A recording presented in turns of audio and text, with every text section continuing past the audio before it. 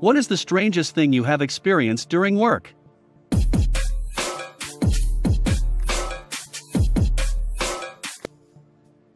Not me, my aunt.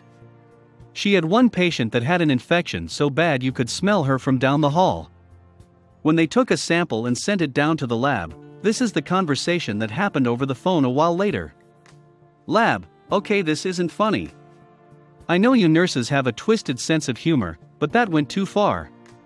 Aunt, what the hell are you talking about? Lab, come on April, you know what you pulled.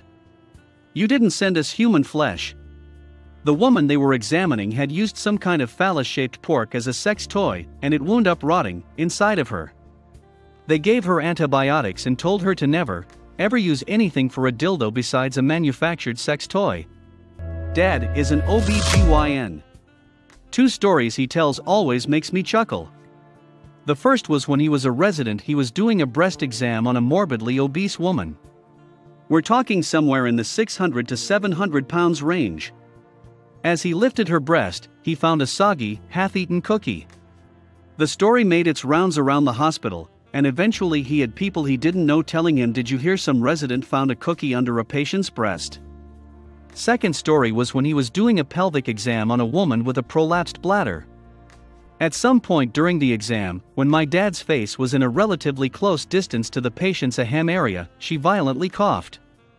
A spray of shark misted my dad in the face. He assured the patient that it happens all the time, and he had to excuse himself from the exam room because he was trying not to laugh hysterically. From another thread. I was doing clinicals at a large, inner-city clinic attached to a hospital. The first patient of the day was a woman in her 50s who had recently had a vaginectomy to try and combat vaginal cancer. They had gone and removed her entire vagina. I've never seen anything like it. After we removed the packing, it was just a huge, gaping, dripping maw in between her legs. There was absolutely nothing left of her female anatomy. The worst part was how terrible she felt about the whole thing. She refused to let her husband see anything, and was in tears the entire time, telling him he should go. She doesn't deserve to have him now. For the most part he just cried, attempted to hold her hand, and told her he loved her and could never leave. Jesus, that's brutal. I worked for an OBGYN. I have a couple of favorites. Story 1. A lady once came in complaining of having cramps and didn't understand why because she was 48 and menopausal. Doctor does his normal routine examination, then tells her he wants to do a pregnancy test. We could hear her laughing at him. The urine test came back positive, and she went nuts. Bullshit. Your test is wrong. This is impossible. I'm in menopause. This continued for about 20 minutes. Finally he talked her into an ultrasound, and lo and behold, she was definitely pregnant. After the shock wore off, she started sobbing because she was afraid she'd be dead before her child would graduate high school. Story 2. A couple came in for their initial OB visit. The guy that accompanied the new mom left his wallet in the room. The wallet had $600 and several credit cards. We attempted to contact the young woman to notify her it was left behind. No response. She never returned either. After a week or so, we decided to write letters to the address on the driver's license. Seriously, months went by and no fucking response. Our administrator then instructed us to send a letter requiring a signature. That one was received, and then all hell broke loose. A woman called to claim the wallet, stating it was her husband's. Then proceeded to question why he was there. We weren't her doctor, why would he be there? Men don't go to gyno visits unless there's a baby involved. We grew tired of repeating to her that we could not divulge any information. Just that we had his wallet, and that if she wanted to claim it she just needed to provide proof to her claim when picking it up.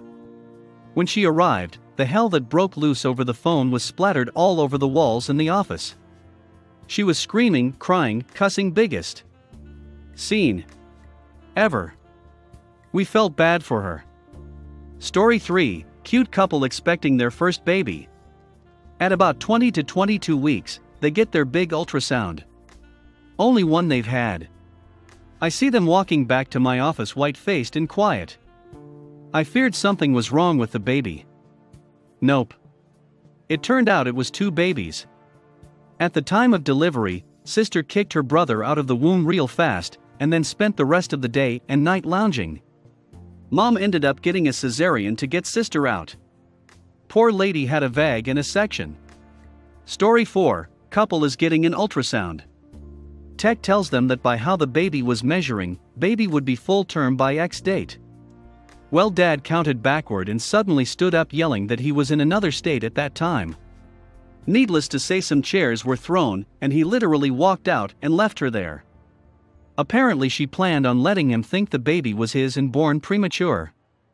That's all I can think of for now. Working in OBGYN was entertaining at times. Edit, so many typos. I'll never understand why I read these threads. Hey man, me neither. It's 3 in the morning and I misread the title. Why I kept reading is anyone's guess. Well, if anyone misreads you as being the angry_gynecologist, you could tell them why. Or if you wake up one day and you've switched genders, you have a jump start.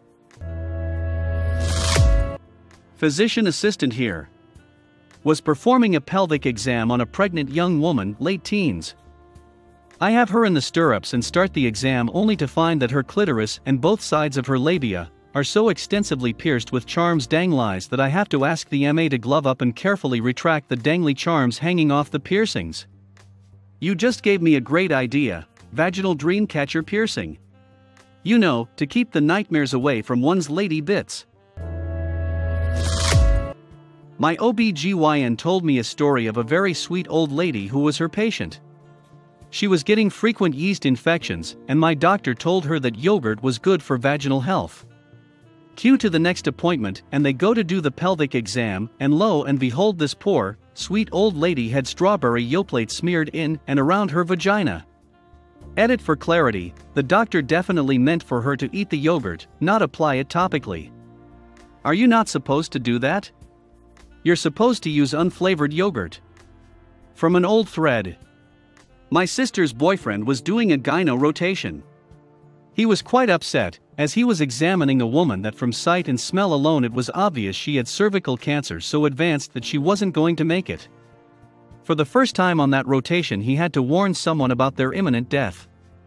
It was all very depressing and solemn, so it was quite a relief when it turned out to be a tampon that had been in there long enough to resemble a tumor. I had a professor who once worked at a hospital, and this woman came into the ER complaining of a purple discharge from her vagina. While the nurses asked her questions, the woman said that she used a cervical cap as her form of birth control. They then asked what type of jelly she had been using in the cervical cap. She replied with Welch's. This woman had been using grape jelly instead of spermicidal jelly in her cervical cap. Do you want ants? This is how you get ants. Not a gynecologist, but I was an intern in a hospital in Saudi Arabia. I was shocked to find out they hand out officially stamped virginity certificates to young girls who are looking for marriage or are about to get engaged. The groom's family demands one, by the gynecologist department.